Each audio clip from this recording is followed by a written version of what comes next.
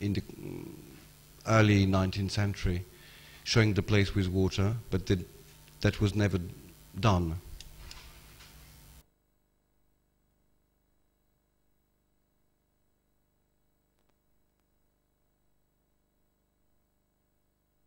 Grass. We did very simple. Our aim is that it's difficult to maintain public gardens. This one is terribly visited, and so we wanted to make things simple but existing, but in a very light way. That's still the same work.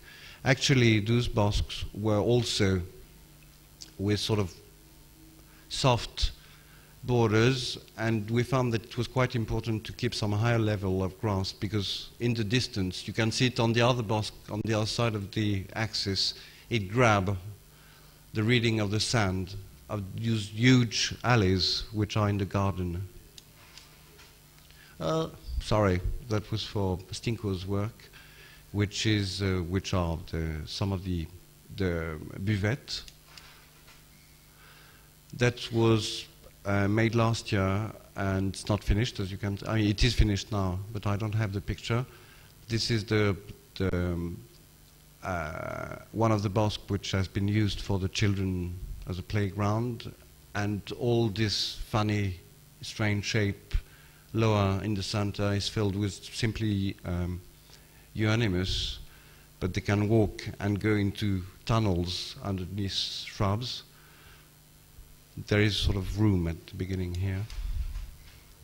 And that's also on the back to the Jeu de Paume place.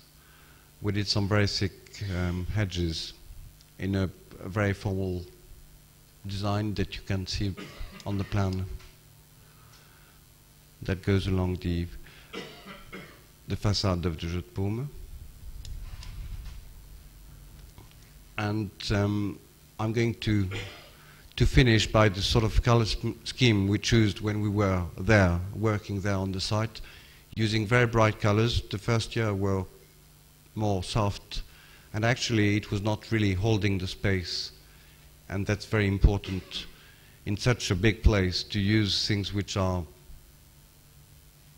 in a sort of vulgar way but readable.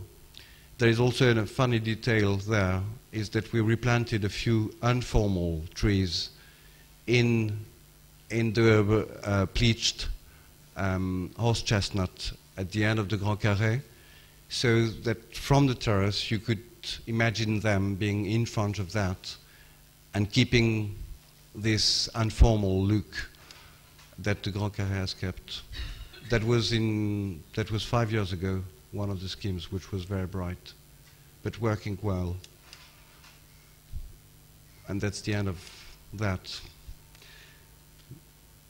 Maybe I should, what am I doing?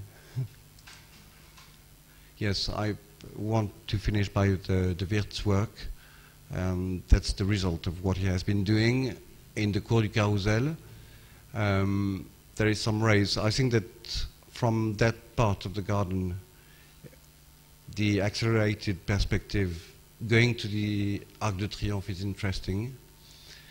The plan he did was from the Arc de Triomphe, there is 7 rays of views placed to the garden in a very symbolic way, and there is 2 sort of ziggurats of views and lime on both sides of the existing horse chestnut you can see, creating a barrier from the rond-point made by Pei, just behind and in front of the pyramid, and also creating a barrier to the garden. And that's it. And I'm waiting for your questions.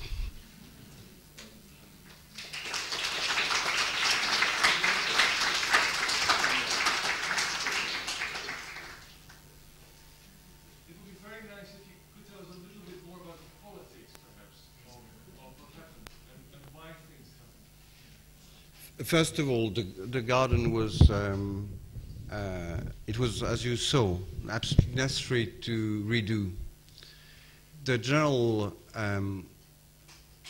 Pierre-Antoine, who is here, knows that this sort of place is typically une chasse gardée for the architectes des monuments historiques, and the idea of, first of all, of Pei being chosen for the Louvre was to go on with some sort of new ideas. But new ideas were possible in that place because the place had changed a lot, as you saw.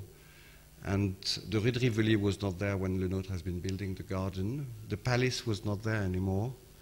And also the function had evolved. So recreating or doing a restoration was rather difficult. That's the intellectual part of it. The practical part of it is that 5 hectares of boxes to be clipped is an enormous amount of work.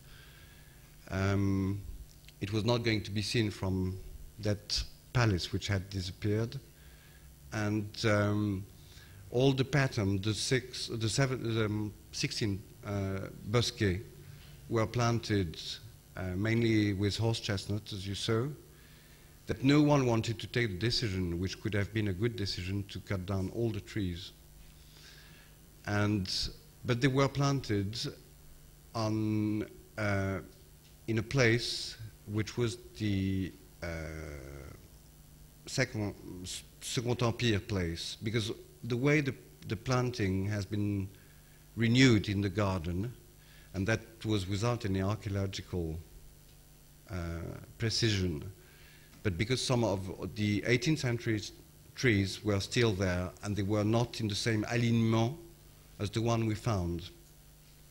So you know that none of the trees were planted at the same place, but as far as we were not, that no one was wishing us to cut down all the trees, we had to replant in the trees, so we kept exactly the same design. What we did was to change some of the species where it was possible, like one of the vertical axes, which is made out with Tilia cordata, one of the main alley on the Esplanade des Feuillants, just ordinary Acer platanoides. We kept the horse chestnuts in the previous alignement, but the way we worked was to try to do some complete alignement. Actually, all the bosques are built with 3 rows of trees. And so we worked with bigger trees in the rang intermédiaire and with newer, younger trees on the outside where they had more light. And we have been replanted 3,000 trees there, which is a rather big amount of trees. But I hope that people walking the garden don't have the feeling that we change their garden on the mature aspect, but we took down even some good trees to allow ourselves to replant younger trees, being able to grow, because also the spacing in between trees is very narrow. It was very narrow. How did it come that Jacques Wirtz is doing one part of it? Yes, that's the political side of it. That's very Mitterrand-like. André Biasini was in charge of the Grands Travaux. Jacques Lang was mad because les Grands Travaux were not in his pocket. Mitterrand has always been placing 2 persons working in the same place for the same thing. Jacques Lang actually grabbed back the Tuileries garden out of Biasini's work on the Louvre or on the Grande Arche or whatever it is. And the way we were chosen has been 9 group of people were chosen for the competition. And an American, Michael van Valkenburg, Jacques Wirtz, a Belgium, and the other 7 teams were French.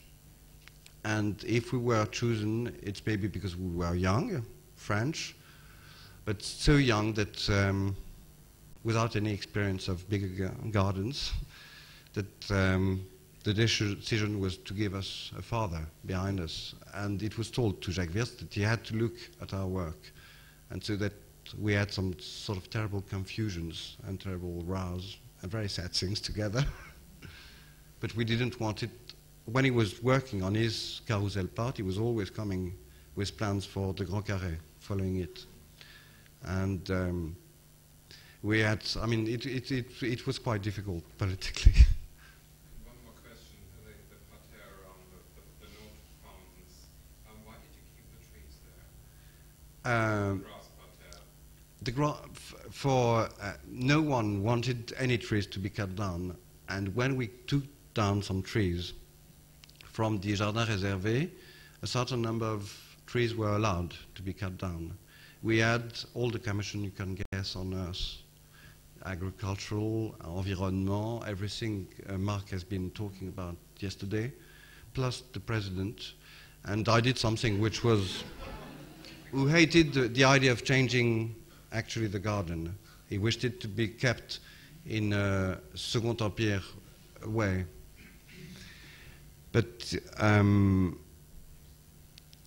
we took down more trees than we were allowed to.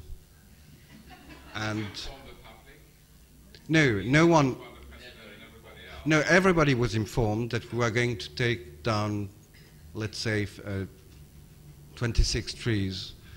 And I was there with the people cutting them. No, but some of them were really badly placed. And the mixture, you can't read it, but we had some yews, which were really obtrusive to some views, but in a good state, because the way we were allowed to take down some trees was just the phytosanitary point of view. And I had a phytosanitary commission with me, and the deal were totally dishonest. And so, because I kept a few trees which were in a very bad state, knowing that they would fall down. Actually, they are not anymore there by themselves. But all that was a pure mess, very French, I can tell you. So do you want to have no trees there eventually? Or? No, we replanted some trees, and we wanted, in the competition project, we designed the place without anything, but wishing it to be more free in between two formal spaces. And we designed in the initial project a sort of parterre in the Cour du Carrousel, and that's why actually Jacques Wirth was asked to do something which was really designed. And what we wished was a sort of more free space in between two designed spaces. And, but keeping the idea of sequences, changing sequences like in a French garden, and but with some newer ideas. And actually what you can't see is that we planted, and it's a very difficult thing in France again, because on the maintenance point of view none of the gardeners knows how to deal with herbaceous plants, but there is some herbaceous plants in those bedding, in those beds, which are mixed, which are actually simply in lines, so they can still do their little rows in a simple way.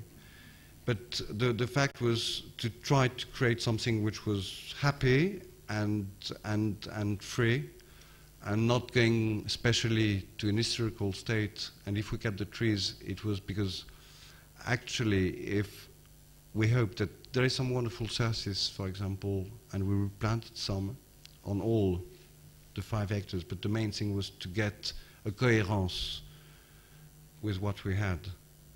And the fact of having a few informal trees, the propos in that place is not to have interesting things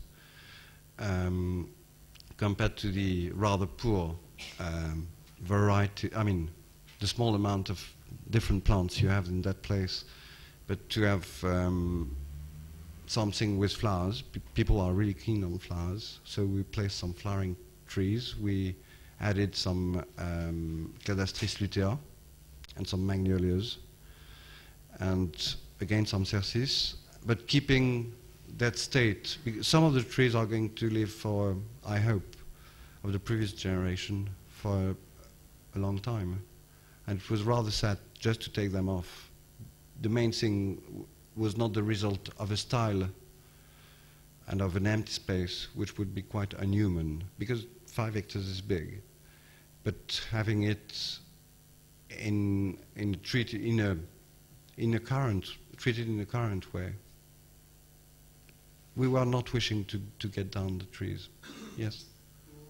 Who owns the garden and who maintains it? The state owns it, so it means that it's the Ministère de la Culture who looks after it, and the way it's géré was the Louvre at the beginning, l'établissement public building the thing. The question was, would the garden be looked after by the new établissement public of the Louvre, but actually it's la Caisse des Monuments Historiques which is looking after the garden, and the way it's maintained is by some jardiniers fonctionnaires as in Saint-Cloud.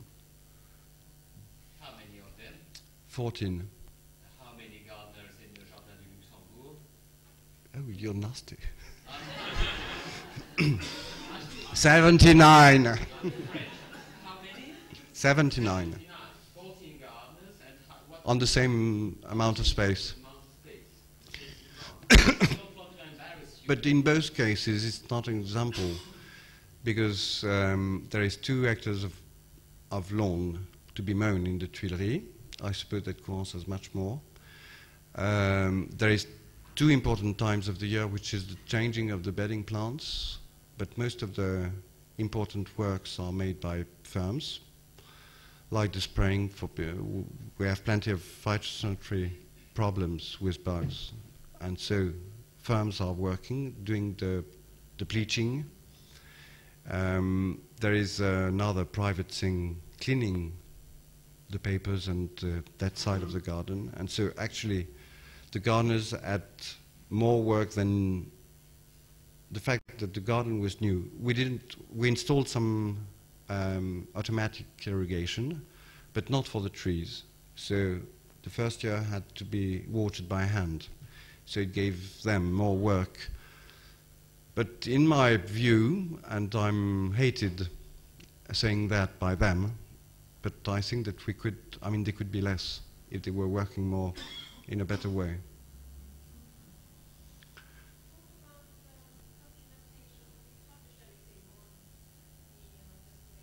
Plenty of things were published, but not under our control, I would say.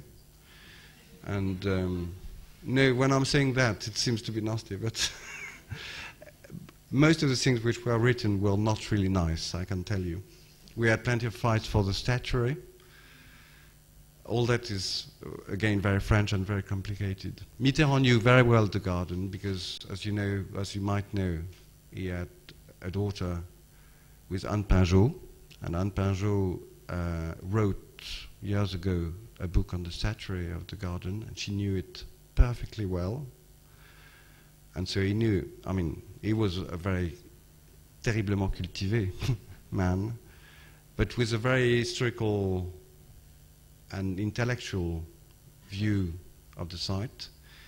And actually it was very difficult to explain him what we were wishing to do. And it's just by walking and explaining him to the eyes the levels of the wheel of the car on the previous Le Meunier Street, which were still above the tunnel existing, that we could lower the garden and redo something with strong sequences and strong differences. And also he agreed that we moved a few statues, but at the very beginning it was terribly difficult. And the result of the statuary today is that to our eyes we have too many statues, and some were recently, I'm not talking about it because I didn't really follow the project, but there is some contemporary, supposed contemporary modern statues being installed in the garden instead of some of the others, but in a very formal way. And what could have been interesting was to place some statues in a, first of all, with a scale which was possible for that type of garden, and in a way which was related to the the way statuary was used in gardens, but to make a real 20th century act in a different way as they were placed previously. But sadly, they are occupying the center of one of the bosques, exactly like in any square. It's mostly Mayol, isn't it, the statues? No, it isn't. We saw some pictures of Mayol because they were, during the work in the Cour du Carrousel, where they were placed by Malraux, they were sent to the older garden, but they have been replaced with Dina Vianney in the Cour du Carrousel and are now in between those rows of views. In your design thinking, were you bearing in mind the overall sort of geometry of the 17th century? Yes, always. Attempting to simplify it, so it was a more, it accorded better with the pyramid behind, and that the whole thing therefore became a modernized version of the Lenotre concepts, using his sort of geometrical approach, but with a much greater simplification in the layout of the actual beds and the general planting. Is that what you had in mind, or did you have another concept altogether? No, geometrical is the word that you have to use in such a place. Even Le Fuel design was geometrical. But we wanted to be in the way that we thought that Lenotre worked. There is plenty of details which I'm unable to take in picture, but actually all the grasses parts, which were the parterre, are bigger than in his initial plan. So we reduced the alleys for one reason is that on a perspective point of view, when you are in the bosque, in the main alleys going to the garden, you can see the grass coming into the rows of trees. And so it gives you more appreciation of distance. And this is the thing Lenotre was so good at doing. And the way he has been reversing the garden allowed us to send back those pools again to the garden, which was not the case before. That's the way we worked, and also the leveling was terribly important to Lenotre. Maybe that was, no one has been really talking because we don't have any, we have very little on the way he worked. We know the context historically, we know who was Vauban, who was Nisseron, we know plenty of things, but not exactly the way he really worked. The thing is that he was paying a lot of attention when you go to Sceaux or places like that to the level. So we tried to find some answers to that place to make it more garden, but in a way which could have been borrowed to his work, the way that, again, the grass is higher than the level of the sand. Even if it's reduced visually, it is terribly reduced in the distance. We worked in asymmetrical ways, because if Lenotre's order, symmetry is a very bad word for him, all the bosques actually are different size along the main axis, but you don't see it. And the previous design of the garden was absolutely a nonsense, with a ditch which had to be kept, because apart from Mitterrand's eyes, no one would have been strong enough to say, yes, we fill it back. And actually, and the fact of the palace not being there anymore, I mean, they had no connection with the Croix de Saint-André design. You must have faced one of the most difficult public relations exercises ever. Yes, I learned I think I learned a lot. Was it the support of Mitterrand that got you through? Yes, but it was not I mean, again, the story is very long to tell, but one of his advisors, called Maxime Langlard, was totally us. And so we were chosen, I don't know how, but we were chosen, and a year after we worked, and so when I think we were chosen, Pei, Wirtz and ourselves, Pascal and myself, and so we worked supposedly together, but as you can guess, not really hand in hands. And we had given back the project, and we were waiting for the observation, and we heard. And the meeting was in September, nearly a year after we were named, and we knew that we were not going to be kept, actually, because Simone Anglar wrote a report which was explaining that everything was wrong in our project.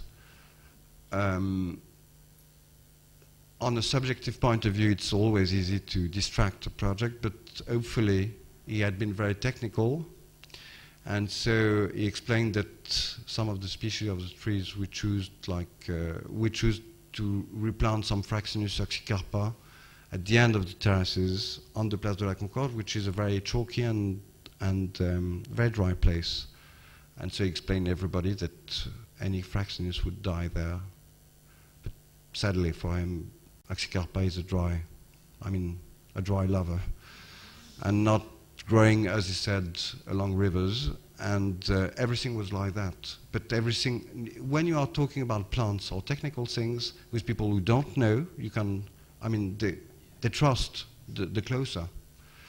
So it was very strong, and it's the first time in my life I've been really biting, but I did, and so he left, actually, the place. And that was not thanks to Mitterrand in that case, because he was closer to him. I was not. One more question about Jacques Wirtz's design ideas or design concept, because he has this very unusual way to put this different... But that's Simone Langlar's work. This visual in a Baroque garden, like you saw to see at the beginning or at the end of a park, you would have... Exactly. As not at the beginning. But not right in the middle. Absolutely. What was his concept after that, if you would have designed the rest of the Tuileries garden? Because obviously he wanted to The fact... influence you. What was his... No, but he himself was influenced by a text which was written before we worked together by Simone Anglar, explaining that the door should be the vagin of the coming and the renaissance of people into the garden, and that you should have 7 rays because taratata on 7, and then that the palace should be pools because they would reflect and give back a birth to the 2 pavilions. Actually, the way the roof of the car park is made is a roof, and so the pools were like that. So imagine what was the reflection of pools going lower and lower, with some swans on it, because the swan in Taratata again on the you are born again. All was very symbolic. And he decided that we should do so and so, but we didn't follow. But Jacques Wirtz has been following what was given to him, and the result Wirtz has been designing with all those symbolic interpretation, was not at all what Marc-Simon Anglar was saying, so everyone was fighting. Isn't it right to say that, in fact, you were asked to work in a place that had already been messed with? And I'm thinking especially of this tunnel, the height of which is a scandal because it's Yes. much too high. And this car park, it made the size or the distance between the upper pools, in fact, much shorter approaching the palace. Absolutely. If I'm right. Mm. And then it changed the level Yes. entirely, blocking the view from the lower part of the garden towards the palace. Although I know that, historically speaking, there was a palace before, so you couldn't see anything. But it had been destroyed in 1870, 1871. So, the space, historically speaking, had become unity. And it was all just done with this parking and with this tunnel, and in fact it has made work, I think, even much more difficult than what it should have been. And that could be the new ditch. I mean, if Mitterrand was so keen on keeping that sort of ditch around. Yes, but the ditch is a hollow, so you don't see it. But it's true that the tunnel was a pain if people were wishing to create something more adapted to the new space without the palace.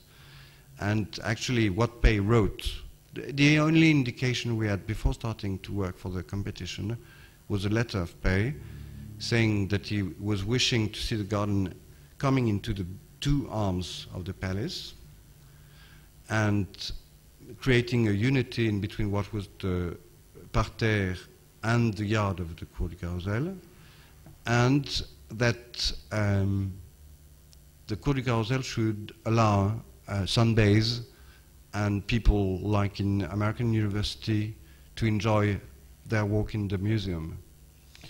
And so Wirtz answered that question, creating his sort of golf course in his first version. And we thought that, first of all, it was not really nice to see some bathing people when you're looking at Poussin.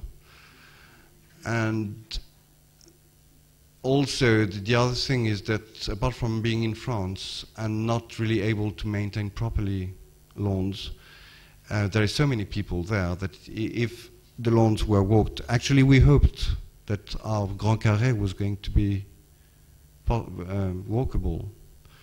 But 2 hectares for, I can't remember the figures and I'm unable to remember any number, but there is a lot of people during spring weekends in the garden. Actually, all the axis is black of people. You can't see a bit of sand, Yeah, of this dusty soil. This is the conceptual thinking. If you really plan on some new terms, a public park, which it is now, on the one hand, Yes. and have such a heritage of the North or what's left over on the other hand, and given there's so many people, I think it's more about channeling and restricting them rather than having a Hyde Park atmosphere over there. No, we couldn't. Like pilgrimage. That just wander around. Because, I mean, I saw your little beds with a lawn and the turf where supposedly people can walk in between. But I know it on a Sunday over there. If 1,000 people... No, it would be impossible. And this is all that for... Yes, and again, the maintenance in the garden is rather poor. We pushed that the spending could be also on better tools. And so we have wonderful American, I think, mowers, which are broken all the time because they're not really careful about what they have. But everything is really difficult in such places. How much did it cost? Our part, 70 million francs. How much did Monsieur Wirtz's part cost? Oh, don't be nasty.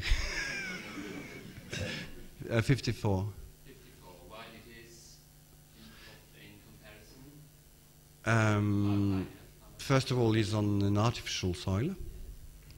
And all the ziggurats I was talking are sort of plastic eggs boxes empilés. No, it's more complicated. Everything is more complicated. There is an amount of use which I can't remember the number, but which is more than, which is big. And it's not apart. There is plenty of things to say on the way it was designed, and plenty of things to say on how it's going to be used also. What is the verdict of Paris now? Yes.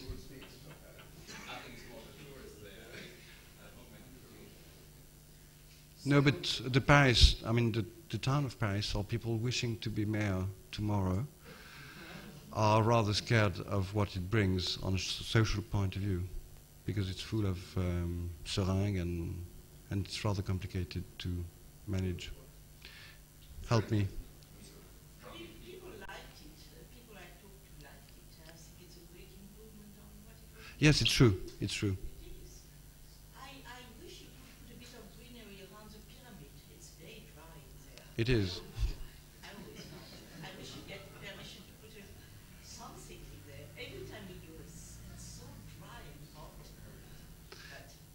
Yes, I don't see Pei alive accepting anything. Could you say again the name of the paper program that allegedly Wirtz followed? Oh no, it was not published. Was it a paper or what was it? No, it was a written paper by an advisor, but which was totally confidential and internal. I mean, it was not published. What was it called?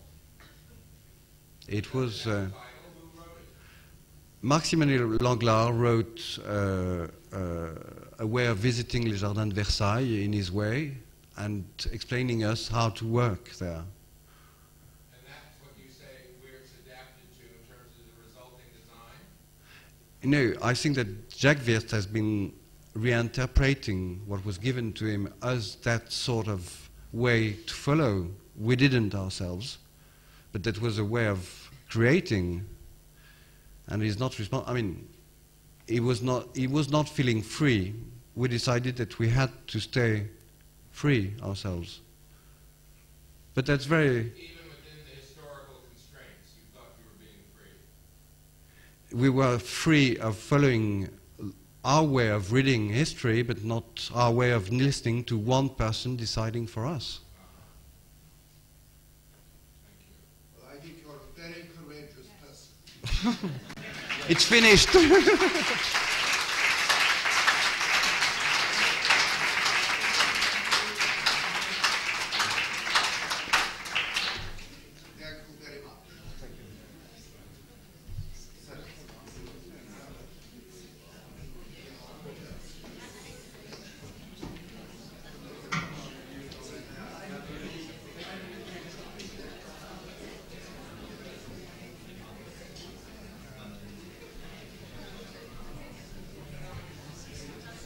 We now have Monsieur Gatier. Is he here? Ah, he is. Good.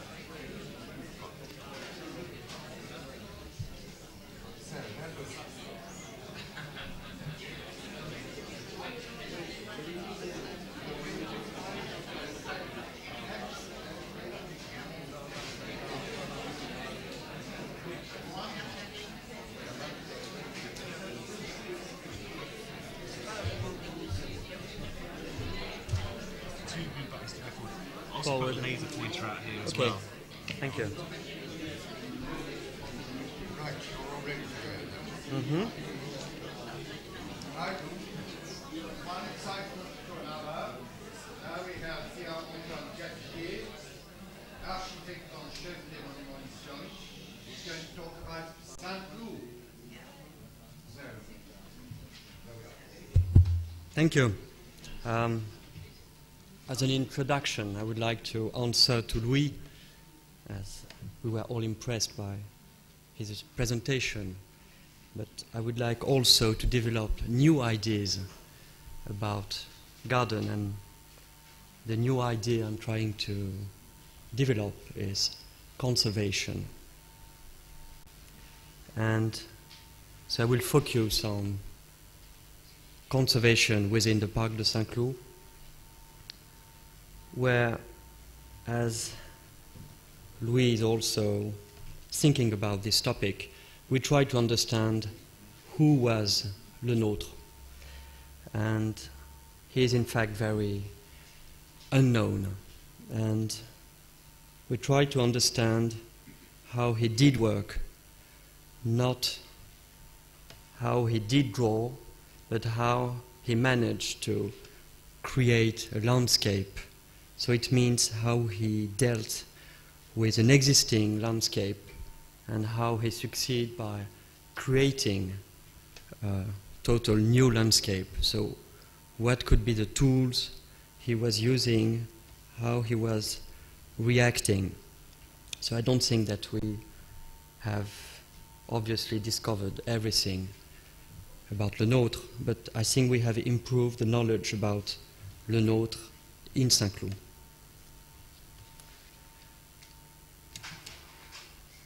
So you all know Saint-Cloud. It's state property just outside Paris, and compared with the story of the Tuileries, it's I would say very in one way, very difficult, very different, issue, mainly due to the scale of the property. We have been talking about the numbers of gardeners. So you have 15 gardeners in the Tuileries, so there are 30 in Saint-Cloud, and this property is 450 hectares, which is something like 1,000 acres with 30 gardeners. And so this garden was set for Monsieur Louis XIV. Wrong buttons. Good one. So Louis XIV's brother, and was designed, I would say, by Lenôtre, but we should say by a team.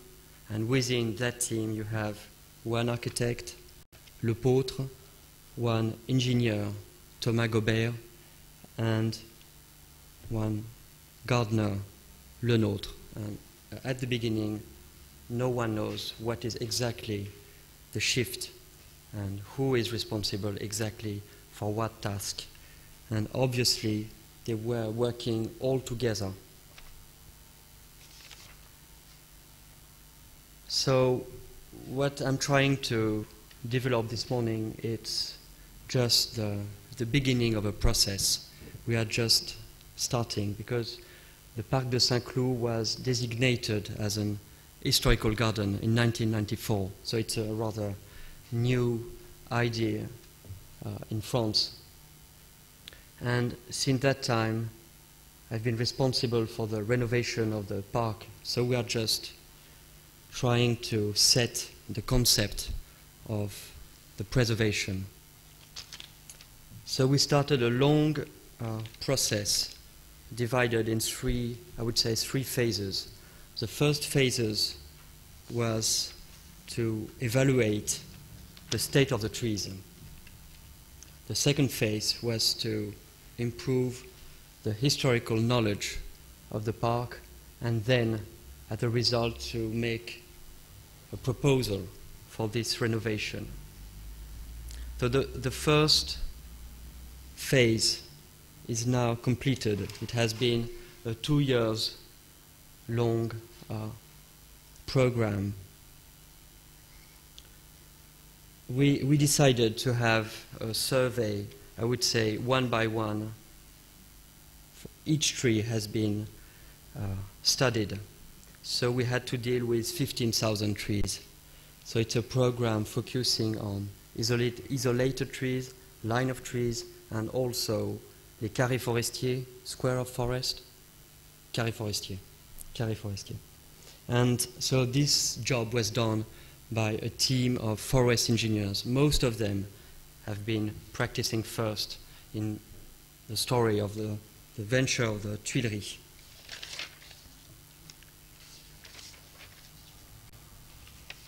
So the result of this survey, they told us that we had to cut most of those line of trees. So we have to decide what we were planning to do. So the second phase, which is now going on, is the improvement of the historical knowledge of Lenôtre project in Saint-Cloud. We had everyone visiting today Saint-Cloud is convinced that he is visiting the true Lenôtre garden without any change. And obviously we had the feeling that things have been largely moved. And mainly in one way is the park has been, I would say, unified. All the differences have been removed. Just one species is used for the line of trees. It's Hippocastamus, the marronnier. I don't know.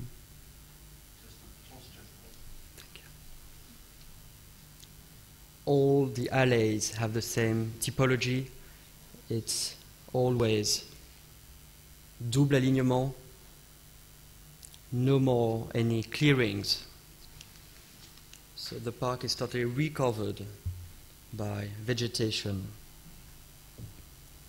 So trying to understand how did Le Nôtre work is a rather difficult project, because he was not rewriting, he was almost not using the drawing as a project tool.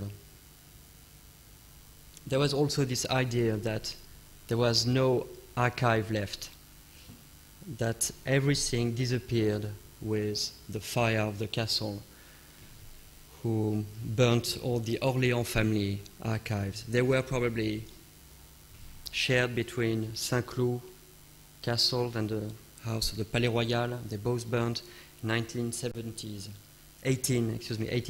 So there was also this idea that nothing was left. And then what we wanted to do is to have not just, I would say, a mass plan understanding of Le Nôtre project, but I would say a three-dimensional understanding of his job, when the only documentation you can find, it's mainly mass planned, so you don't know what it really looked like.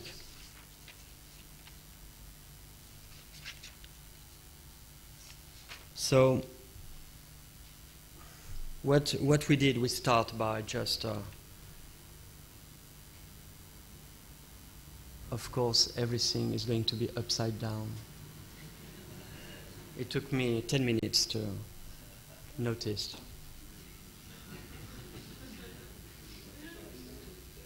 Well, so you're going to look at. Can we change that one? I'm afraid all of them. I'm not surprised. So I Just pick, try the next one. just have a look to the next one. We won't know that. Okay. So forward and reverse. So it's the one. If we Let can me- reverse that one, Joe, I think Both of them, please.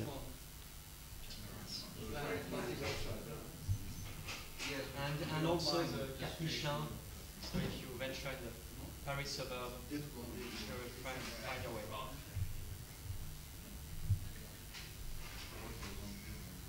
Good, very good. This is Bernard Notari's plan.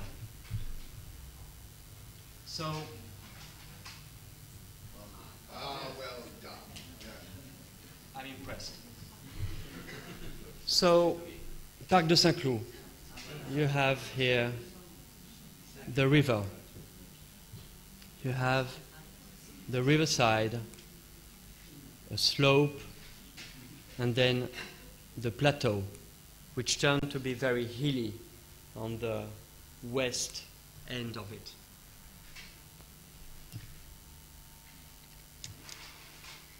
So these were bad trees in bad state.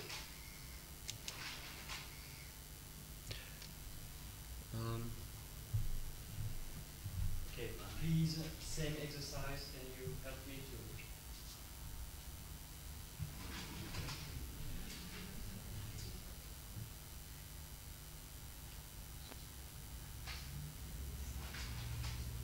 So this is, so I would like to focus on the topography. So this is the Parc de Saint-Cloud. If we can sharpen that one a little, I think.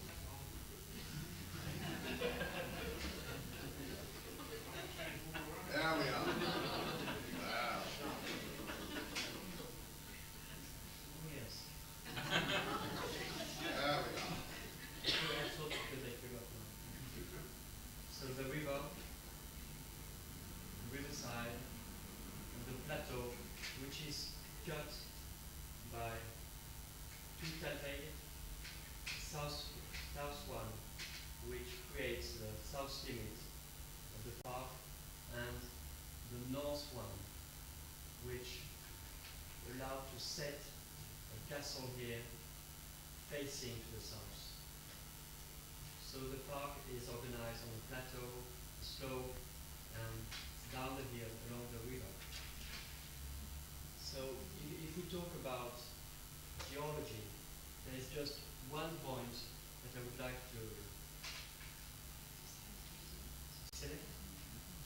here you have these green layers of clay, green clay, which is a very highly waterproof lay within the soil. And it will appear has to be one of the elements used by or Le Nôtre or Thomas Gobert, I don't know. So, talking about soil, I mean, the park is cut almost in two parts, where you have basic soil, where you will find étrec calcicole, yes, and on the west part it's acid soil, where you will have chêne, so it's oak, grove, and it's chestnut. But these are very deep, very good soil, rather typical of the Île-de-France area. If you look at the limit of the park, so in green here you have the Parc de Saint-Cloud. So It's very difficult hearing you back here. so come here. No, can you use the mic? Excuse me? Okay. Excuse me. So this green zone is the Parc de Saint-Cloud. So you had to deal with its new urban surrounding. The south part of the park, the south limit, the south borders, are almost kept without any change. And it's still a green border with small houses. But along the river now you have a very heavy traffic road. It's almost a parkway.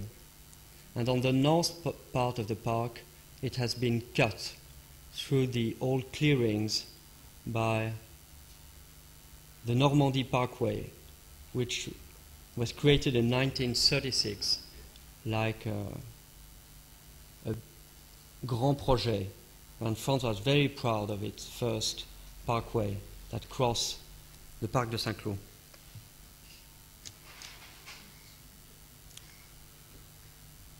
So, if we try to make a résumé of the history of the park, the first phase is what happened previously to Monsieur's arrival in 1658.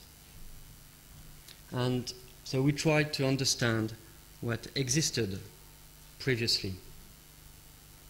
So here you have, again, the river, and we found that there existed a couple of properties, small houses, arranged in an Italian way with terraces facing the river. So we were able to locate 5 houses from the north to the south of the river.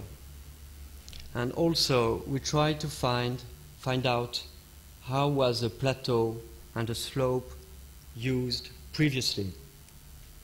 Those were agricultural piece of land with cereal, cherry orchard and vineyard. So obviously this was totally, I would say, open without any forest. So that's the first phase. And second phase, when it is bought by Monsieur in 1658 till his death in 1701, just after Le Nôtre death in 1700. The park was developed in 2 main phases. First, Le Nôtre worked on the part of the park facing the river. And then he developed a larger program on the plateau. And you can see a plan which we were able to date in 1695, which shows the park unfinished, which was then enlarged till the end on the west end of the park. So first phase here, second phase here, and a third phase over there. So obviously you will see, we have been talking about topography, so you can recognize first how Le Nôtre is dealing with topography. This is the South Talweg, and here you have the North Talweg. So the composition of the alleys are mainly determined by the topography. But also we tried to find what was the relationship between the pre-existing properties and his creation. So this is one map which is preserved in Robert de Cotte papers, which shows Le Bas Parc. It's over there. And you can see old roads from the village of Saint-Cloud. And we were able to find the exact limit of the properties. And what appeared is that Le Nôtre just reused the previous gardens. So that explains why the Bas Parc is so, let's say, complicated, because it's just reusing existing parks. So you have the famous Gondi house here, you have here la Maison du Tillet, you have here the first North House, you have here the Monroe House and Longueuil House. And behind those north houses and south houses, you have agricultural fields. So that were the only place where created a square of forest. So we had one answer about Le Nôtre's job, I would say, it's reusing. One of the explanations is Monsieur is not Louis XIV, and he was not as wealthy. So all the Parc de Saint-Cloud can be explained by this economical issue. So this part of the park is very rich by its, I would say, diversity.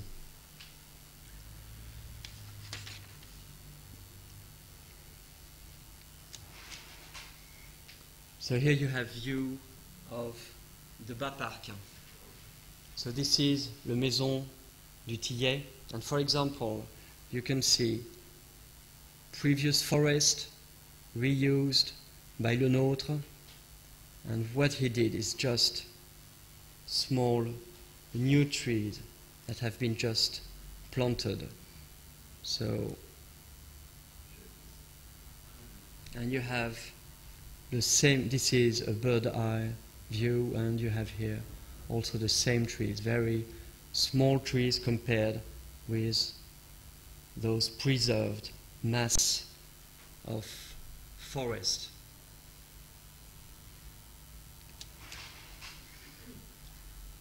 And following phase, the early 18th century, with the architect Contant d'Ivry, who redesigned just some spot within the park, here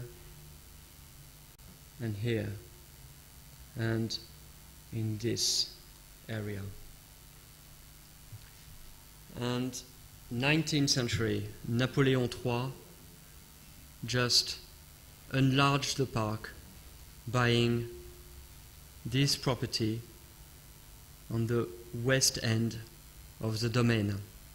And the Domaine de Saint-Cloud today has totally preserved its boundaries, almost the 17th century boundaries, enlarged by this property added to the park in the 1850s.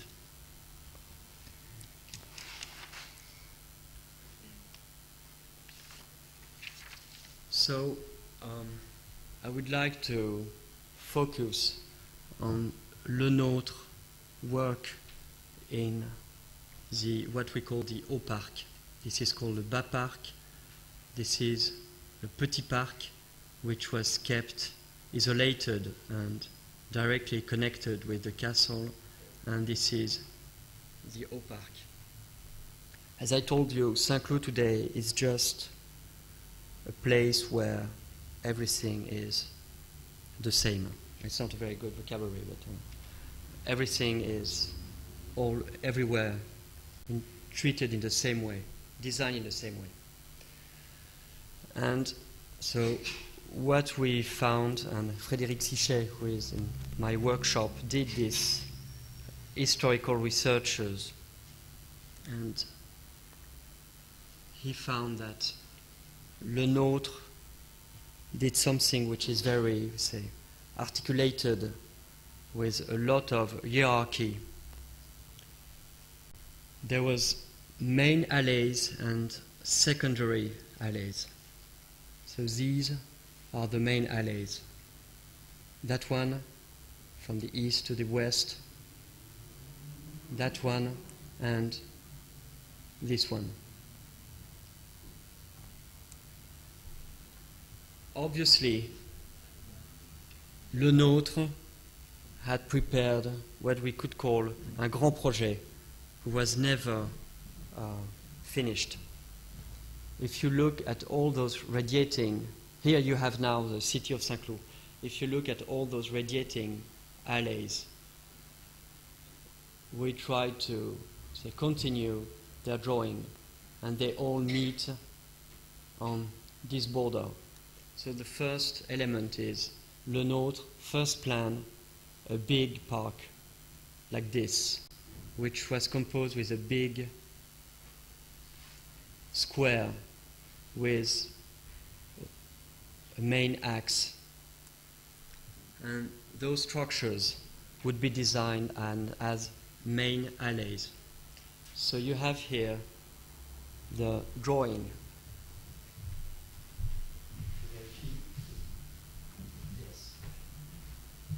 So you have the drawing of the main alley, and here the smaller alley.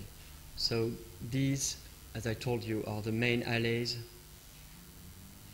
Here, and all the other one are secondary alleys.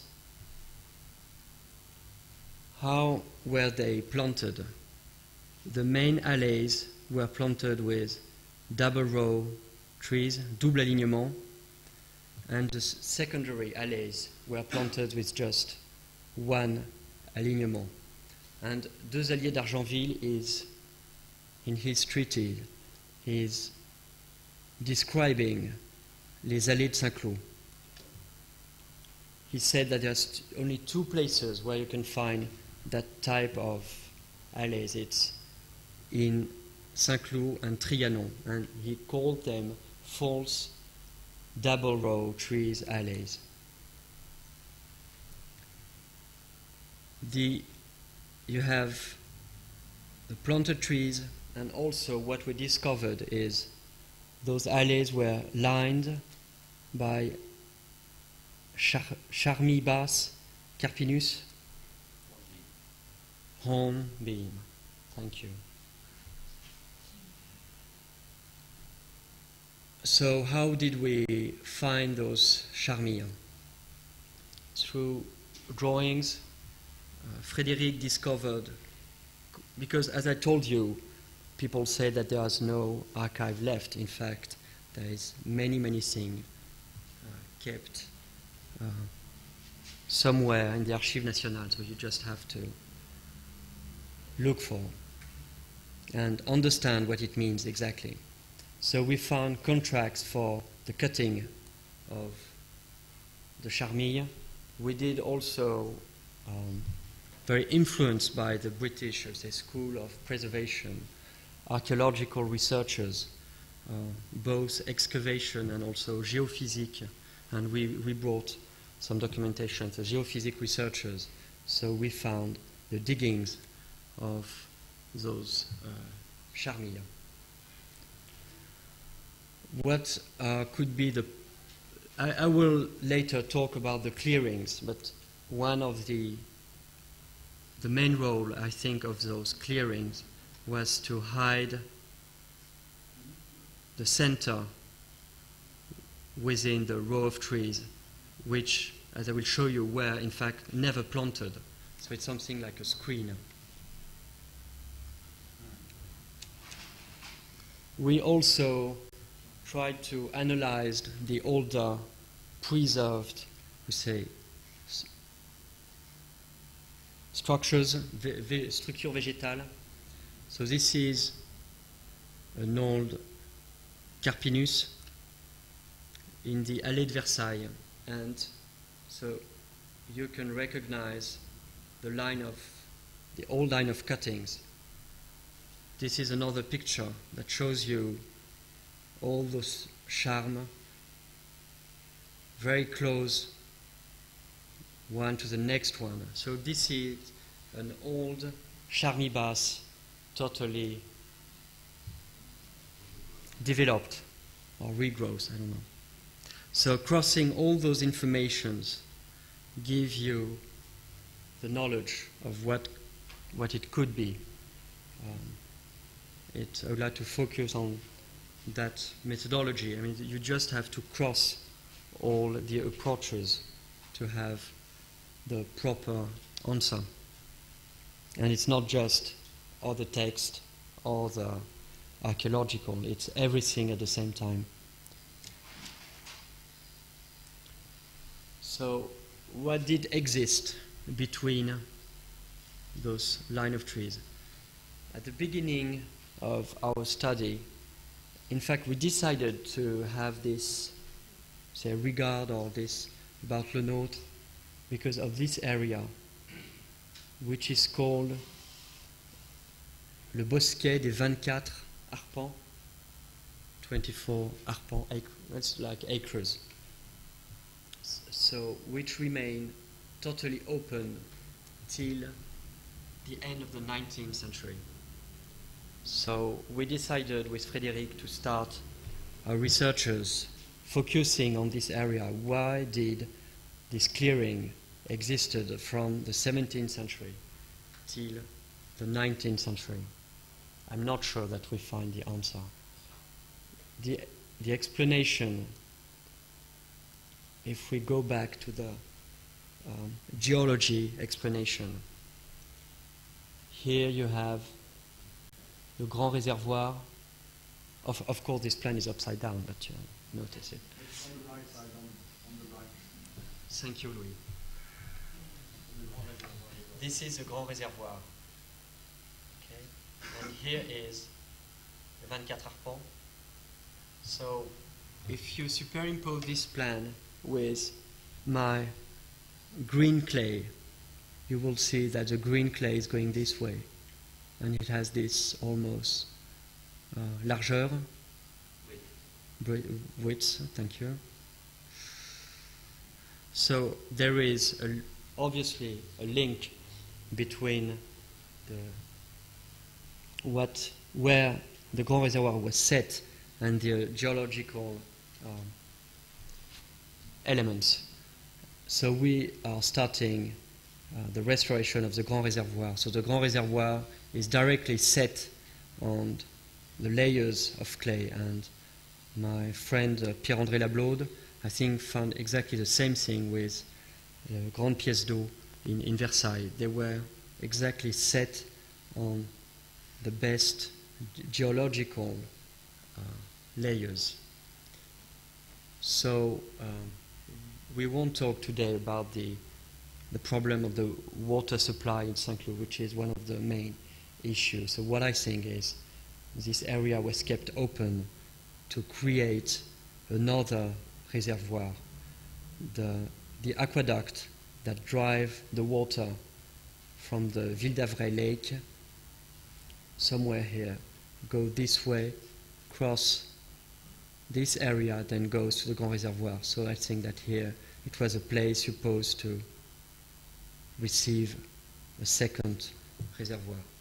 But what we know, we have a 1735 description of the Parc de Saint-Cloud, and we were very astonished to discover that just 1/3 of the park was planted, and within this 1/3, just 1/4 of it was planted in haute futée, full growth.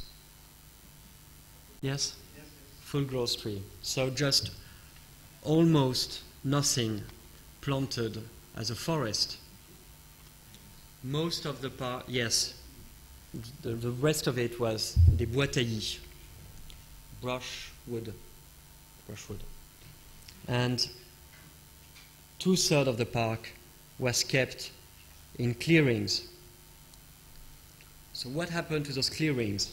It was very easy in 1936 to dig a parkway through the Parc de Saint-Cloud.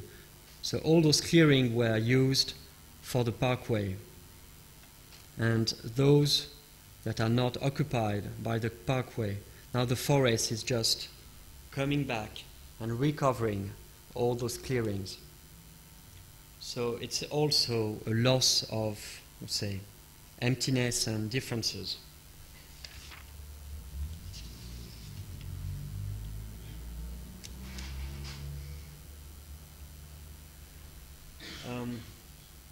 So now, what are we going to do in Saint-Cloud?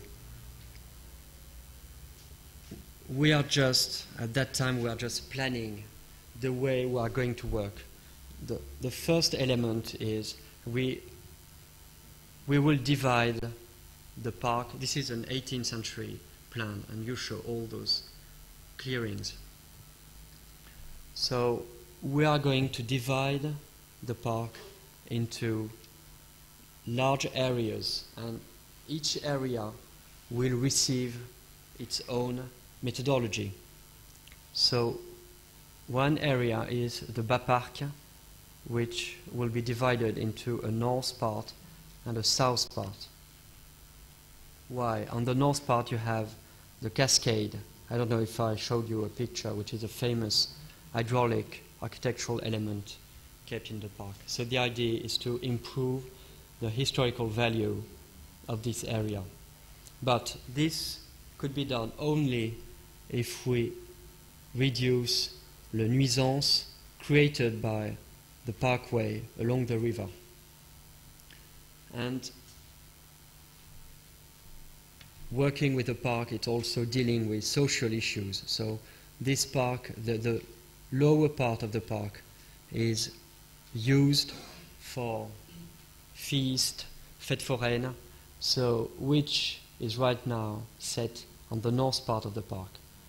So the administrateur du domaine, Bernard Notary, is arguing with the mayor of the other city around the park to move down the fête foraine far from the richest part of the park.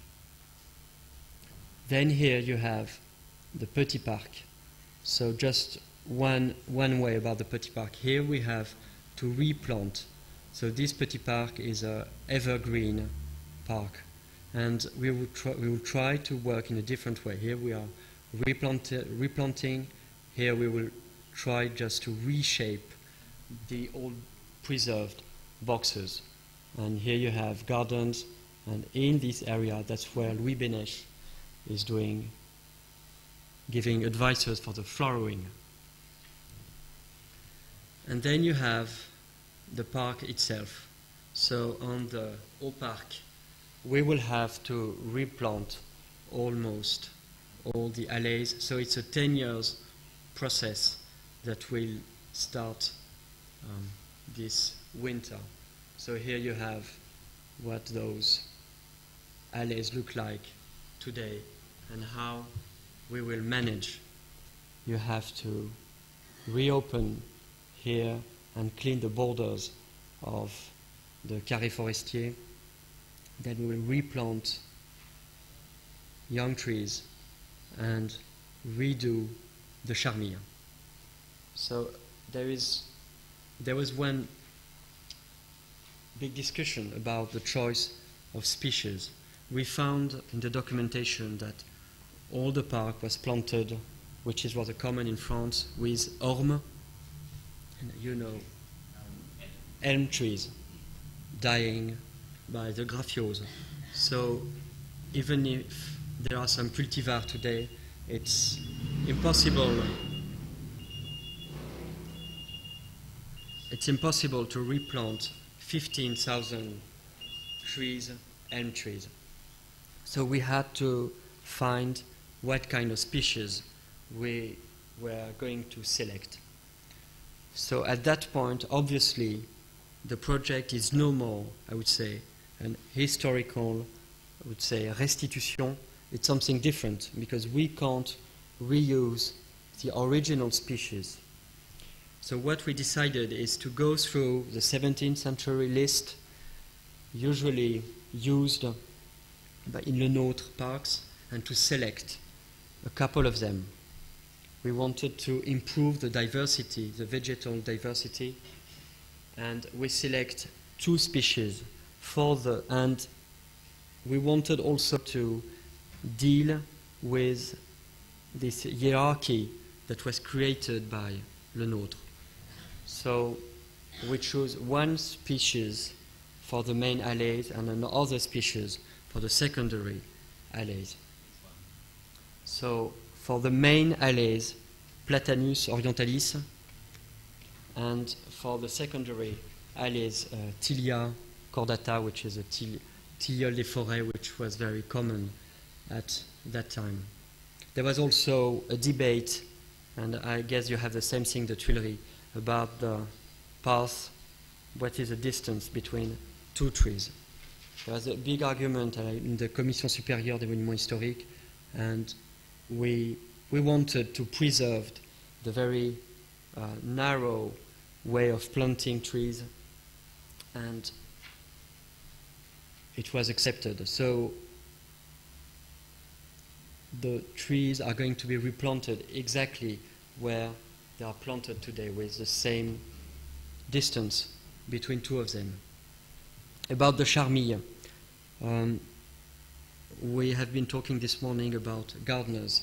So the idea that we share with Bernard Notary is to redevelop the work of the gardeners.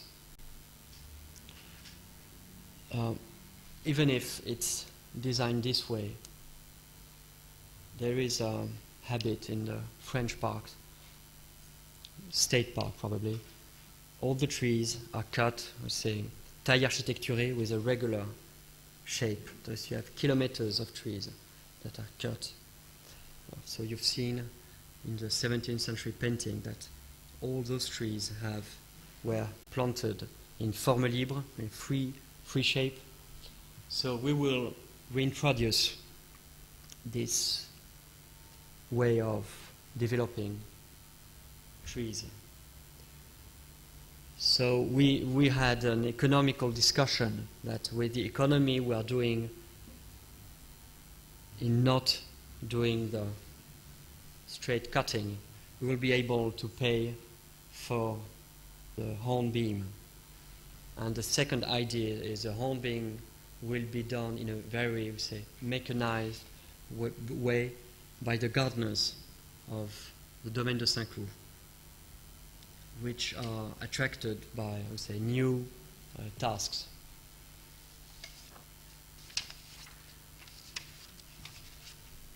I think it's almost the end. This was some views of the Parc Réservé, this area where you have all those box trees, and most of them are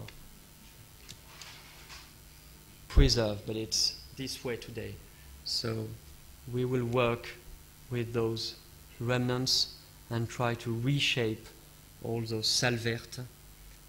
So the idea is to have 2 types of projects.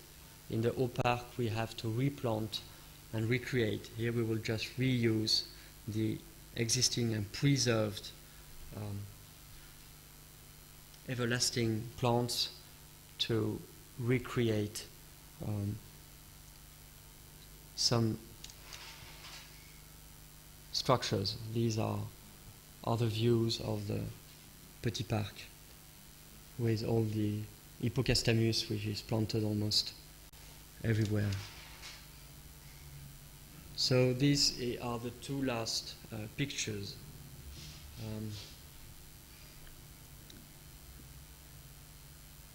Its historical understanding of a park is obviously not enough to deal with 1,000 acres park, which was in the 17th century within, let's say, a natural landscape, and now totally surrounded by Paris suburbs. We are trying to deal with with the traffic, which is one of the main problems, because people use the park to get to Paris in the morning to avoid the traffic on the parkway. So you have a lot of cars, so you can see what it creates. So we don't have any solution. So there is a lot of pressure outside the park by the mayor to keep the traffic through the park. So now it's a political decision till now to maintain the traffic through the park. The idea to recreate the clearings is also a way to deal with the occupation of the park. Most of the visitors are all gathering around the nicer areas. So what we want to do is to create some open field where people could move and reduce the pressure on the main areas. Another element of thinking is we will do some, in a way, historical restitution of the two types of alleys. But we need also to use the modern creation. There is some areas where 17th century park is facing, I would say, the new suburbia, the parkway, and I don't think that the historical garden can offer an answer to this contact between those two different spaces, I mean the park and the parkway. So we are in fact preparing like a mass plan where are located areas where modern paysagists will have to help us to treat those screen or space separating the park and its surrounding. And so, as I told Louis, I think preservation is a brand new idea. Thank you.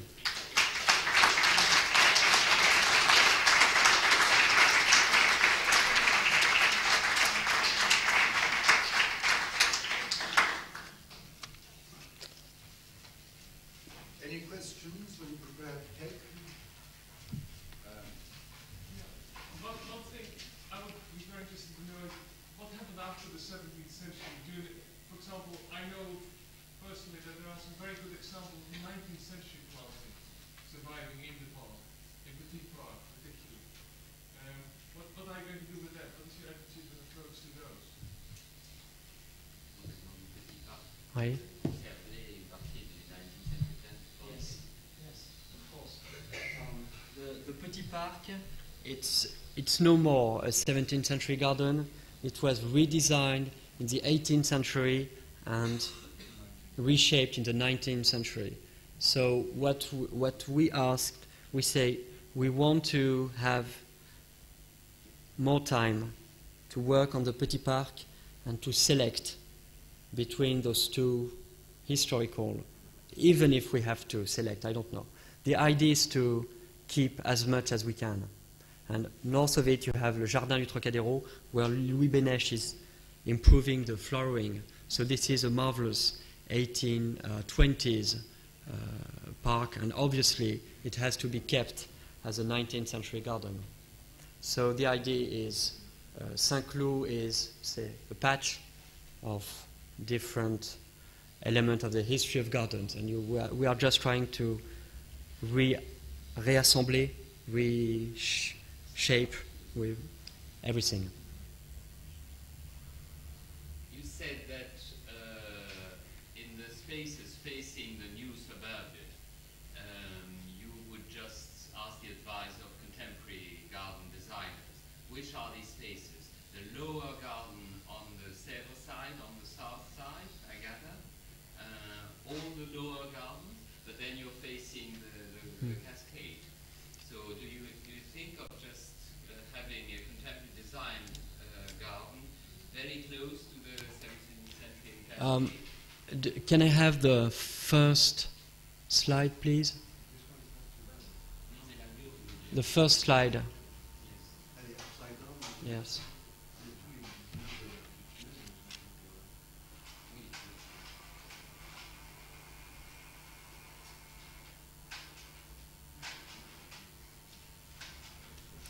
Thank you.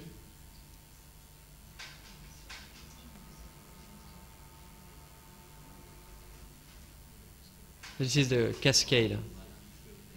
Okay. So just, I'm not answering the question, but one point about history of gardens. So you remember that, so we are in the Bas Parc, the cascade is by Le Pôtre, and La Grande Poêle is by Ardouin-Mansart. And it was bordered by 2 squares of forest here that you saw in the 17th century painting by Van der Meulen. In the 18th century, it was replaced by a quinconce, so it's rows of Tilia cordata.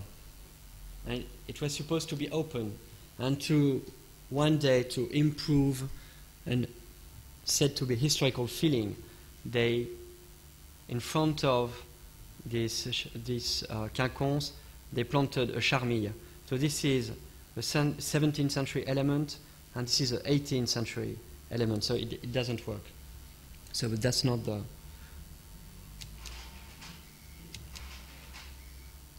Okay, so we are back to the mass plan of Saint-Cloud today. So I have the feeling that I'm almost able to renovate, I would say, not the park, but a space within the border. So this is the river, this is the parkway. So I have the feeling that using history of gardens tools, we can do something here. But I don't know how I can make those connections. You have the parkway and the main alleys. So this area used to be the clearings area. So what happened? All those clearings are now occupied. They were built. You have hospitals, you have stadium, you have here the parkway. So we have to create in transition a space that is the transition between the historical park and the modern city. We have also to deal with this parkway. So in each official meeting, I'm asking for this parkway to be underneath, but people told me that in 1999 it's impossible to pay for this modification. So we have to inventer something like a screen that will separate the Bas Parc from the parkway. What happened since the creation of this avenue, the Bas Parc, which, as you noticed, was developed since the 16th century with very prestigious small garden reshaped by Le Nôtre, has totally, we say, been abandoned. So even if with Bernard Notary we are dreaming to improve the quality of this space, it will have any sense only if we are able to isolate the Bas Parc from the parkway. And also, and the Bernard Notary almost succeeded 1 week ago by moving all the activities set here in the south part of the park, here. Would that mean you screen off the view to the river? So no, that's a very big question, because I showed you the 17th century picture, which is somewhere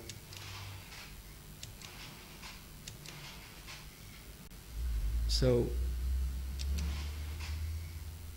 the park was totally open to the river, and most of the images, representations, are showing the park seen from the other bank. So this is the view of the park. The castle is, I think, here. And it was totally open to the river. It's like la promenade des Tuileries. And now the parkway is higher than the park.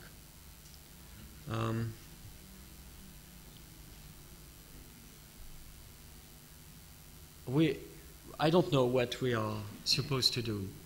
Do we have to close the park and separate it from the nuisance of the parkway? Do we have to keep this original view, which have today no sense? I mean, you talk about the Rue de Rivoli. I mean, it's almost the same problematic. But I still think that we have to accept. I mean, what I will say, it's quite evident. We have to accept the idea that Saint-Cloud now is in a 20th century surrounding, and we have to deal with it. We can't just go back to a dream of a nice 17th century. It's just finished. Was Saint-Cloud originally used as a hunting park for Monsieur, or was he not a hunting man? No, Monsieur was a very fine man. I'm a Parisian and I'm a non-hunting. Excuse me for this. And so I share with Monsieur. That's the only thing I share with him. He was a very cultivated man. He was a very brilliant collector, and all his castle, chateau, is organized with all the cabinets looking on the broderie. He was not hunting. He was using his park, and we have description with all the animals in the clairière and everywhere. So we are trying to understand what was the use of those open space. So I showed you one map where you have inscription. This one here. You have, each time it's described if it's labour or prairie. Labour, prairie, Emmanuel? Yes. So we can understand how it was used. It was almost an agricultural landscape, and this use just went on because in the 19th century all this clearing area was used like Ara, horse breeding area. What is the date of that plan? Frédéric, please. What is the date of that plan, Frédéric? 1735. C'est Le Grand? Is there the old house left to give you a bit of focus for your perspective? Anything left of the old construction? Almost nothing was left. So the castle burned by 1870 or 71. It's a big issue because who did burn the castle? Was it the Germans or the French Commune? Who knows? The issue is who demolished it. Yes. So there was a political decision in 1891. Because the Tuileries, it was a commune, wasn't it? Yes. No, they were very efficient. They burnt almost 5 or... Yes. Yes. So Now, there is an interesting political story. It was decided to demolish the remnants of the royalty, or to move the property to, say, des organismes scientifiques, scientific organizations. So all the buildings were destroyed or they were moved to scientific organization. And the same thing happened to all those royal properties. The castle of Meudon was moved to the Observatoire de Paris. You mean it was given to them? Yes. So it was partly kept. In Saint-Cloud, the castle found no reuse was found. So the castle was destroyed. The service building, les bâtiments de commun, service building, were given to the École Normale. So they are preserved. And we found that one of those buildings was built by Lepôtre. So we have something kept. And here you have the Pavillon de Breteuil, and he was given to the Convention du Maître, the Maître International Convention. So it's an interesting story. It was all removed or given to a scientific organization. And on the west part of the building, you had a 19th century very interesting garden called Villeneuve, which is Premier Empire, First Empire garden for Napoleon Maréchal Soult. And it was given to Pasteur for reuse. Okay. Can you sort of use some of that, to try and get a nice building restored in park? So now there is a process to move back the property of those kept building back to the park. Well, I think I have to. Mr. Gatier go, because currently he's on liberty, and I'm sure he'll continue to answer your questions during that important ritual. Thank you very much.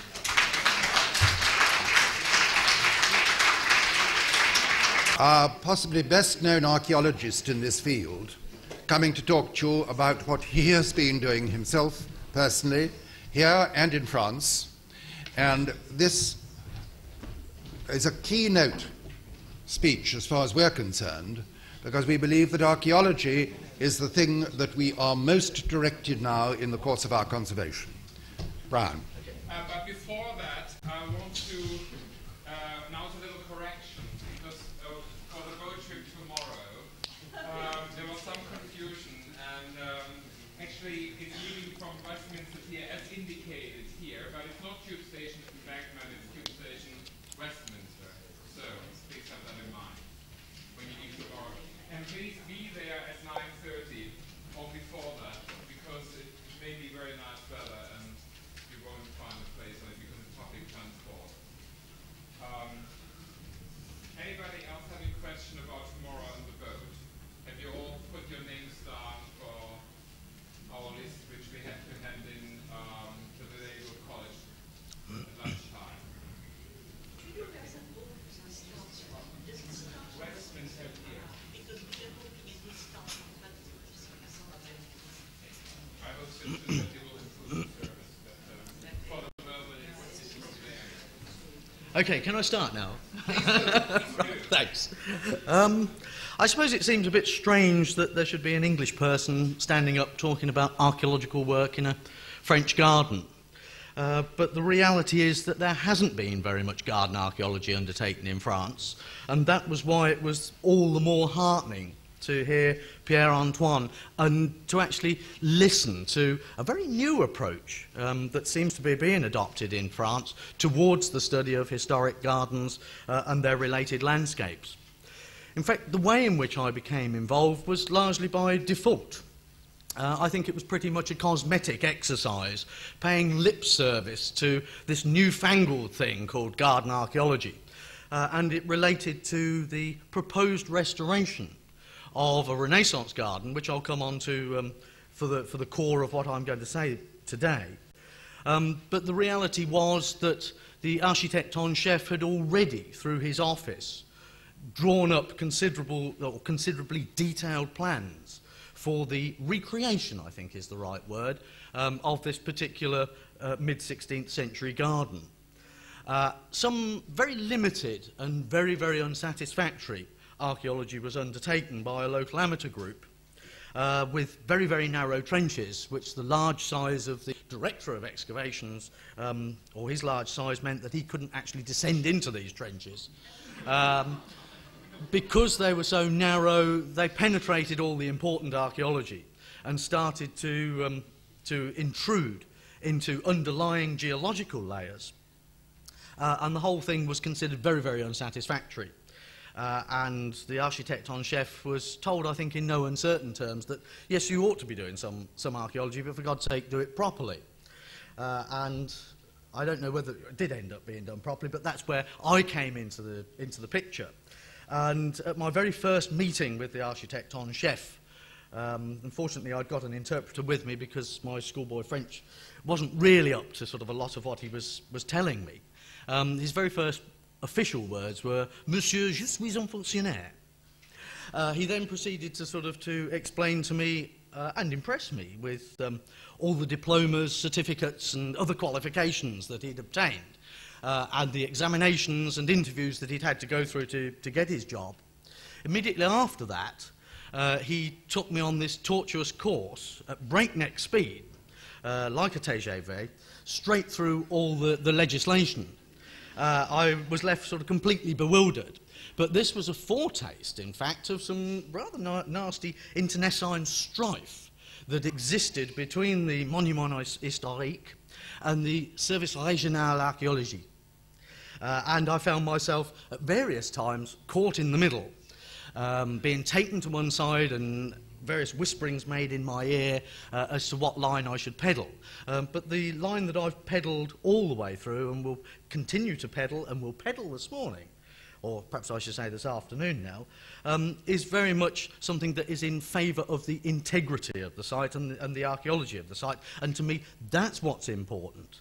Not the politics. I accept that there will be politics. There are just as bad political wranglings and just as bad mistakes made in this country. They're made worldwide. But what is important is a protection and a proper recognition of the fragility and the vulnerability of the archaeological heritage, the archaeological resource and the historical fabric of those gardens. Of course, it's quite common for us here in England now to use archaeology as a tool of conservation management, and in particular in relation to garden recreation projects or reconstruction projects. And I thought it'd be of interest, just very briefly, to explore some of the issues, not in my native tongue, but in somebody else's, before actually turning to talk in English about the work that I've been doing at Valerie. So if we could perhaps have the first slide, please. Mesdames et Messieurs, les méthodes archéologiques, la prospection systématique et la fouille peuvent remettre au jour les traces de jardins abandonnés depuis longtemps et identifier les étapes de développement de ceux toujours utilisés. Un examen minutieux des vestiges subsistants, étayé par l'étude de documents d'archives et l'analyse biologique, peut révéler l'étendue et la nature des jardins disparus et apporter des indications sur leur développement chronologique. Des détails spécifiques aux anciens tracés et aux plantations d'origine peuvent être mis au jour par le sondage ou la fouille programmée qui, de nos jours, sont devenus essentiels à toute restitution ou restauration qui se veut précise ou fidèle. L'archéologie des jardins a répondu à ce désir d'exactitude en procurant des éléments d'information de plus en plus précis. Elle offre la possibilité de vérifier directement les méthodes anciennes de préparation de sol, ainsi que la nature des matériaux de construction d'origine. Elle permet aussi de faire un relevé précis des emplacements d'arbres et autres traces d'un management horticultural.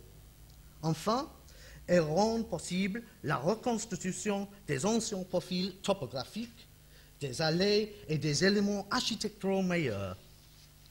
L'archéologie offre un entrée quadruple. Premièrement, son apport à la restauration des jardins et aux travaux de reconstruction qui l'accompagnent est indéniable. Deuxièmement, elle possède une valeur scientifique intrinsèque, soit quand elle établit le potentiel d'un site, ou quand elle cherche à définir et décrire ses découvertes à des fins purement académiques. Troisièmement, les renseignements qu'elle apporte sont indiscutablement fondamentaux à tout travail d'interprétation, et ils peuvent être utilisés soit pour élaborer une série de dessins reconstructifs ou pour retracer un jardin sur le terrain. Son quatrième entrée réside dans la contribution qu'elle apporte à l'anthropologie culturelle. Les traces fossiles du contexte politique, économique et social peuvent être retrouvées.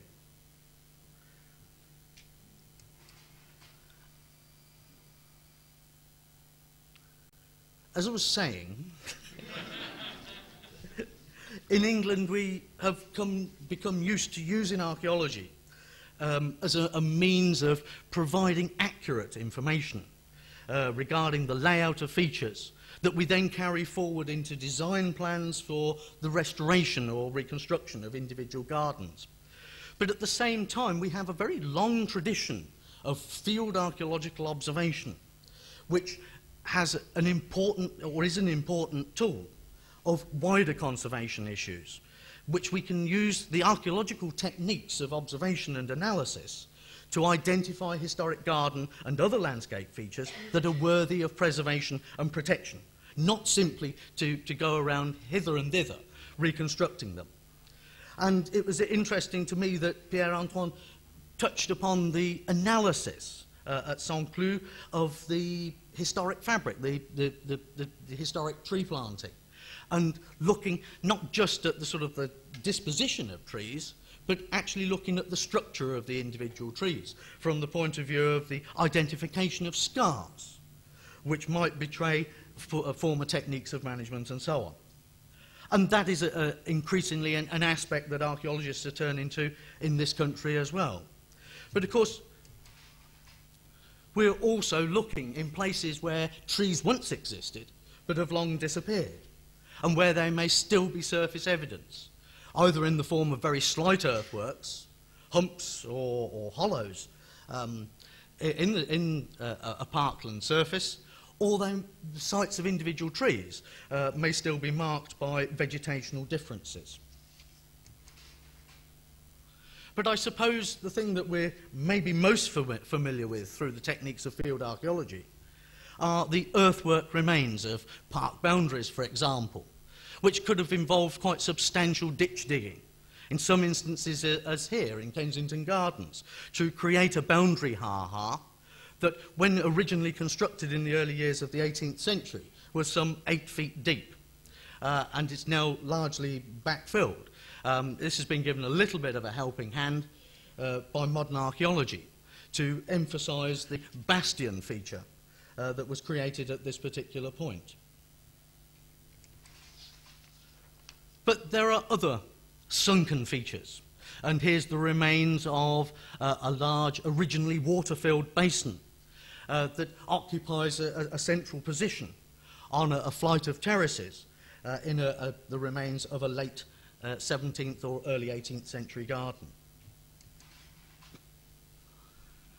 And then there are the remains of the built features, where earth has been cast up to create terraces, as in this terrace in the Fellows' Garden at Wadham College in Oxford. And all of these demand and repay careful study and analysis. And it's quite possible, because some of those garden features can be well dated, that we can construct a typology, and we can apply information that we've learnt from one site to the analysis and understanding of another. But all of these features have a fragility, and in some instances, by laying them bare, we open them to erosion. By encouraging visitors to clamber upon them, we can also accelerate changes in the existing form. But archaeology has also developed techniques of seeing below the soil, non-intrusive investigation, where perhaps there are no upstanding remains and there are no immediately visible features on the surface. And there are several geophysical techniques that can be applied. And in this particular instance, we see a resistivity survey being undertaken at Hatfield House with the aim of locating the former layout of paths and associated flower beds. Equally successful is the complementary technique of magnetometry, and one can even use ground-penetrating radar to see beneath tarmac surfaces. The results obviously arrive in an electronic digital form, but computer software programs are available to translate them to a graphic printout, as in this particular example, where in striking detail the plat bond of former flower beds in William III's Privy Garden of 1701 to 1702 can be seen. This is vital information, not just for the purposes of going ahead with a restoration project, but actually identifying a site constraint, where one may need to think very carefully about the impact of proposed redevelopment upon remains that seem to be as well preserved as this. And then, of course, there is the physical investigation of those remains, the digging of sondage trenches to open up and to investigate the precise character and nature of the underlying structures. And in this way, it's quite possible to reveal entire flower beds, as well as the remains of paths and features of the hard landscape, such as the foundations of steps and the layout of drains and so on. All of this means that you have an exact fix upon the location of these former features. You also have a precise knowledge of the materials that were used in their construction. It means that if you wish to proceed with a reconstruction, or for that matter, if you are simply undertaking more general research, you've got quality, accurate, reliable, indisputable information. But of course, it isn't simply the investigation of features such as steps or fountains, for that matter. One can actually look and find the remains of very intricate flower bed arrangements, as in this example from Castle Bromwich. But the point is that everything has a fragility about it, that it is so very easily disturbed, and that excavation by itself is inevitably part of that, or part of a destructive process. So it should not be undertaken lightly, and perhaps we need to think very, very carefully before we proceed with recreating many of our historic gardens. Well, as I was saying, I came in a little bit sort of late on the scene, perhaps, in relation to the work that I've been doing in France. And that work's taken place at a site in Valery, which lies towards the northwest tip of modern Burgundy. In fact, I've been working there since 1996, and Valery itself can be found about 19 kilometres to the west of Sens, in the canton of Charrois, and the village itself occupies both sides of the valley slopes of the River Orvan. The Orvan itself rises from the River Loing and joins the Seine close to Fontainebleau. Well, a castle existed at Valery right from early on in the Middle Ages. but it was partly reconstructed towards the middle years of the 16th century for the Maréchal de Saint-André, Jacques d'Albon. And the architect was no less a person than Pierre Lescot, who had also worked on part of the Louvre. And it's quite obvious that the gardens were laid out at the same time. And it may very well be that he was responsible for those also. There are surviving works accounts from the years 1554 to 1556, which detail payments being made to plumbers and carpenters, who at that time were busy constructing pavilions and assisting with other works in the main garden, the Jardin d'Agrement, which in actual fact was an enclosed garden that lies in the valley towards the base of the chateau. So this is just a detail of some of Lescaut's work on the chateau. And here we can see the north wall of the Jardin d'Agrement, with the chateau rising on the hill slope beyond. The chateau itself has been much altered since its original construction in the mid-16th century. It lost one of its wings in the 18th century when the then owner, Mademoiselle de Sens, caused this part of the structure to be demolished and made a gift of the materials to her uncle, who was the local Cardinal Archbishop. Then in the 19th century, the top story of the building was removed and replaced by the present roof. Of the gardens themselves, they have similarly sort of suffered changes, not the least of which was their conversion, according to a sale catalogue from the middle years of the 18th century, their conversion to allotment grounds and orchards. In fact, there were 2 potagers in the Jardin d'Agrement, and in an adjacent larger garden, the former Launay or older ground, an orchard was established.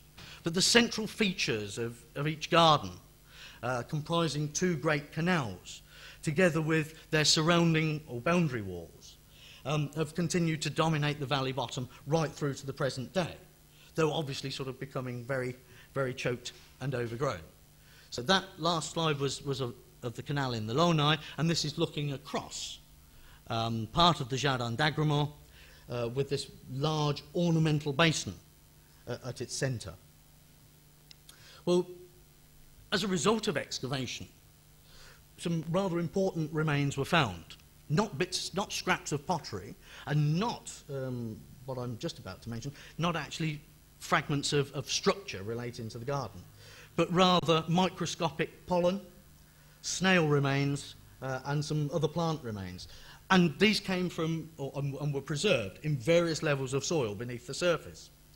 And the material that came from the original ground surface below the garden soils, and in fact beneath the base of many of the related architectural features. Analysis of them shows that the area was previously damp and marshy, with frequent flooding. And it's quite obvious that the water regime needed to be controlled and that the area needed to be dried out. Clearly, having a great sort of bog in the valley bottom was an important feature of defence in depth to the medieval castle. But once you move towards the Renaissance chateau, a fine building that you're expecting people to come and visit you in, the last thing you actually want them to do is to arrive over some bog. So how did they control the water regime? Well, basically they constructed a dam, which you can see just here, to create a reservoir upstream. And then that reservoir connected by a series of drainage channels or other canals or aqueducts. It connected with the main canal in the Jardin d'Agrement, and then with a series of other waterworks further downstream. And all this, in fact, made possible some use of the otherwise inhospitable land. Well, the area of the reservoir had become pasture by 1737, as is shown in contemporary maps. And it has remained farmland right through to the present day, with the exception of a narrow strip at the base of the dam, which was metalled for use as a road during the 19th century. The southern edge of it has been modified by new waterworks, again probably of an 18th to 19th century date, but the northern edge is still marked by a steep scarp where the valley slope was previously cut away or quarried out. The River Orvin, which previously was directed through the reservoir and then through the canals running down the middle of the garden, the axial canals, that's nowadays directed along a fairly straight channel in the southern part of the valley floor, where the end of the dam has been truncated at the sort of far end just in front of the house in this slide. And this is what the end of that dam looks like as partially excavated. And we can see that the dam itself has been made up of carefully laid and trampled or rammed down layers of soil and chalk and clay. But it's been rather rudely cut off at the right-hand end of this view, and a small wall was probably inserted. And we certainly found evidence that the last 2.5 metres of the dam had been sort of remodelled. But the dam itself is an extremely impressive structure.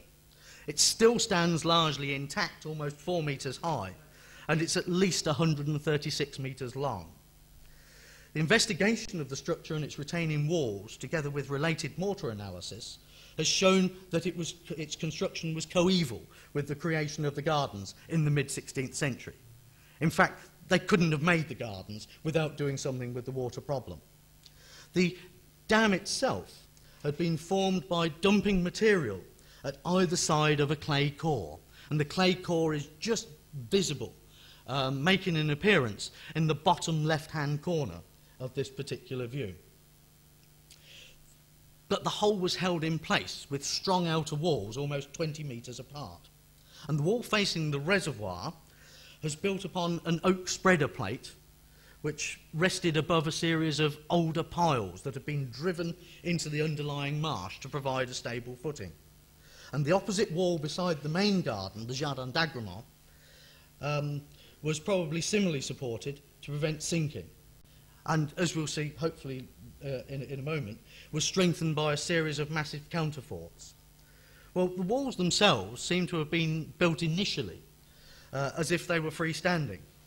But as their height increased, so the space between them was progressively infilled. And at the core, at the centre of the dam, a mass of firm plastic yellowish-brown clay was rammed between shuttering to form a strong, impermeable heart up to 3 metres wide.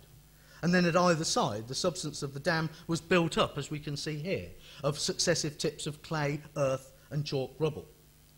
Well, the way in which the top surface was finished off can no longer be identified due to later disturbance. Not anything that had happened in the 18th or the 19th century, but clearance in the early 1990s, following the cutting down of some venerable lime trees that had probably been planted on the top at some point towards the end of the 18th century. However, whilst that disturbance, the modern disturbance, had sheared off the top of the dam, in the final stages of its construction, there had been widespread layers of chalk and compacted small chalk rubble, forming a uniform base, almost like a thick white blanket, over the